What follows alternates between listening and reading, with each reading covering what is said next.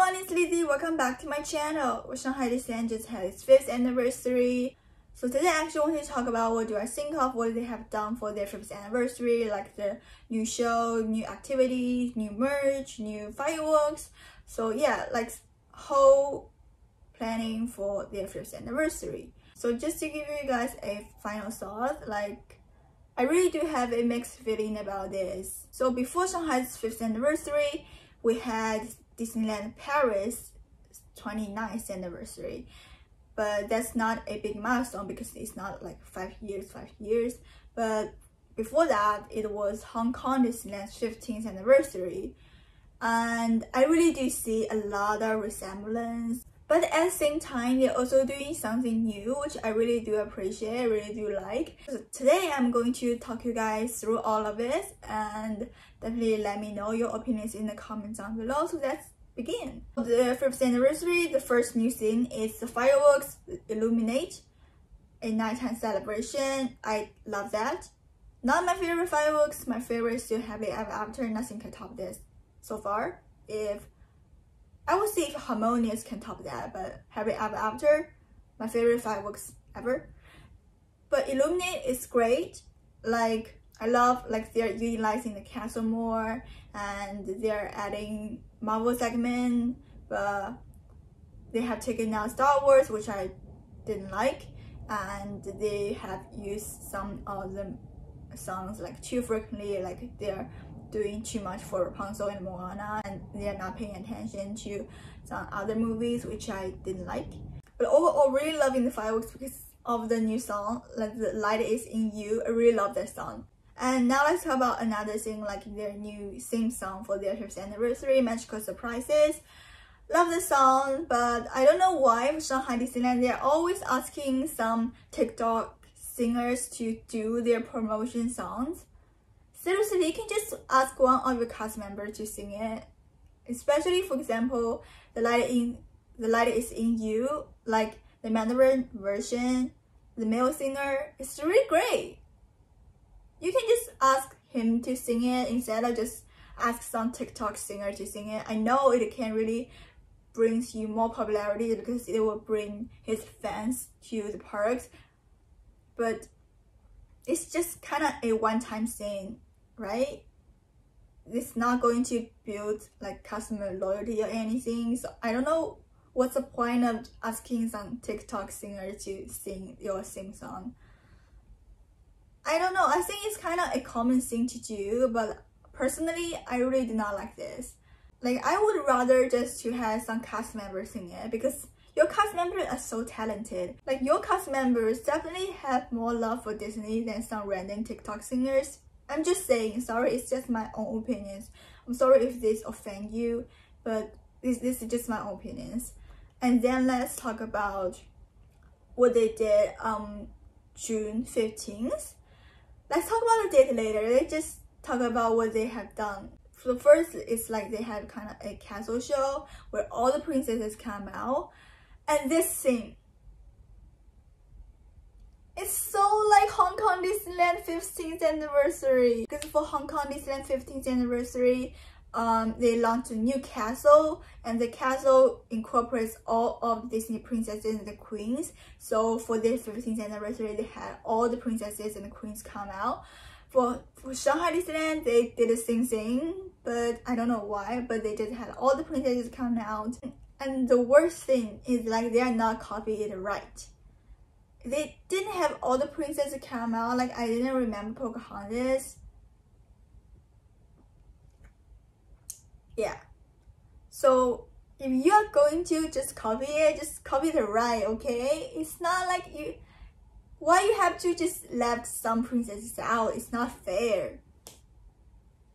Like why you have to left some princesses out? It's just not fair. And especially Pocahontas not have such a popularity in China. Like you should definitely just let her come out so that people can get to know her. But one thing, like I'm really glad this time, like they did not leave out Tiana. Finally, Tiana in the park. Not in meet and greet, but finally Tiana in the park. I'm so happy. So anyway, so that's about the showing out the princesses. Like they're doing it, but it's not like they're doing it right. I'm just curious, like, why they just cannot have all the princess and the queens out. They just have to leave someone out. That's just not fair. But on top of that, one thing I'm really glad they also show some other characters. They have shown some Marvel heroes, which I really like. Yeah, and after that, let's talk about the happy birthday song. Like, after they have done all the princesses and the Marvel superheroes, and they have Mickey and friends come out, and Duffy and friends, and they just did a happy birthday song together.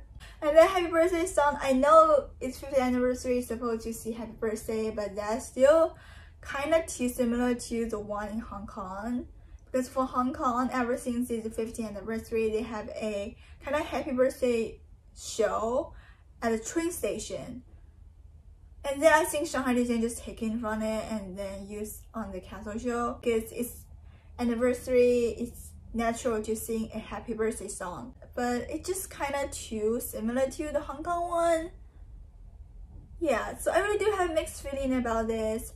And then let's talk about the new show, Mickey's Storybook Adventure. I have already uploaded my reaction, my commentary, and my thoughts about Mickey's Storybook Adventure. I will link it right here so you can check it out.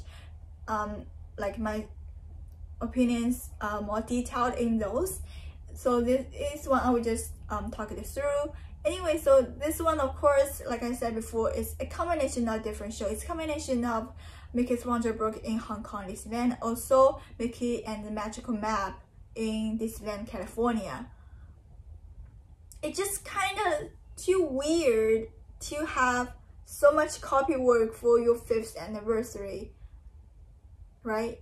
You can definitely see like they are taking ideas from Hong Kong Disneyland, which is weird. I mean, it's a 5th anniversary, it's a big milestone, so I don't know why they're doing like so much copy work. Definitely not like they're doing this for the last minute, because Shanghai Disneyland is the first Disney park that recovered from the COVID-19 thing.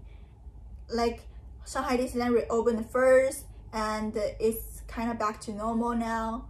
So I don't really know why like they're not doing this for the last minute. They have more than a year to plan this whole thing and they just did so much copy work. Now let's talk about merch. Like, there is kind of like new merch. I think it's really fun. Like, I think it's kind of creative. So they have a bubble wand. I will show you the footage right here. So basically they have a bubble wand but in the shape of a camera, and then when you click the thing on top, I don't know what that called. Anyway, if you click that thing, it just shoot up bubbles, and you can have some interactive spots in the park. They have 5 interactive spots in the park. Where you start to shoot bubbles, they can just pull out some kind of trigger and then something will happen. It's really a lot like Sorcerer Mickey back in Magic Kingdom, which is not gone, rest in peace. And also it's a lot like the one experience for Harry Potter at the Universal. So yeah, they have doing that and I really love that. It's really creative and it's kind of really fun. And also another thing like what they did for their 5th anniversary I kind of like is like they release some new information for their future plans. And so what we know is like Zootopia Land will open in 2023, which is in 2 years, and by that time hopefully I will graduate and hopefully I will be in time for the opening ceremony and I can get to show you guys. And also another new information is like they are getting a new AR experience store in Disney Town. And also another thing kind of exciting for all the Duffy fans out there, Duffy is getting a new friend called Lina Bell, and allegedly it's going to be a fox, and Lina Bell is going to debut in Shanghai Disneyland first, and hopefully I can get to show you guys what Lina Bell looks like in the parks. And I think that's everything. They didn't release anything extra, but I'm really glad that like they used the 5th anniversary to release their future plans, because it's such a good platform. It really draw people's attention for their future development so that people can be more excited to go to the parks. And also another thing, on June 15th they did a like 2-minute special fireworks for the 5th anniversary, which is kind of great. I have already uploaded that, you can check out in my channel. Anyway, but now let's talk about the date. Everything like I said except for Illuminate, the big fireworks, they all happen on June 15th. But the actual opening date or Shanghai Disneyland is June 16th, one day apart. I totally didn't understand like why they just do it one day prior than the actual anniversary date.